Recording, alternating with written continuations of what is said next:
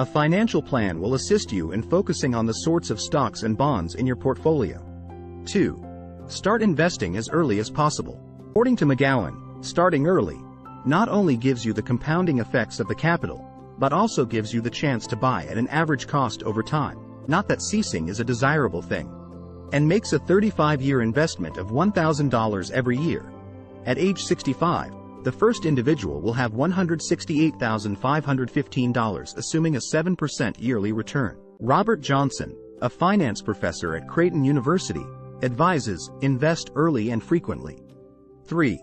Don't try to time the market.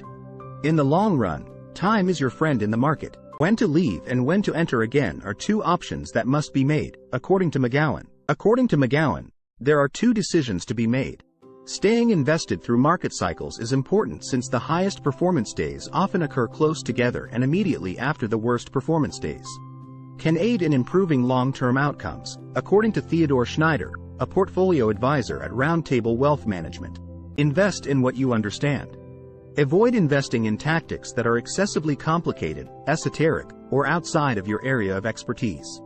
If you're going to invest in a certain stock, be sure you comprehend the sector, the industry, and the firm. If you're going to invest in a new restaurant chain that's gaining popularity or a new product that's receiving positive feedback from friends and family, be sure to also learn more about it.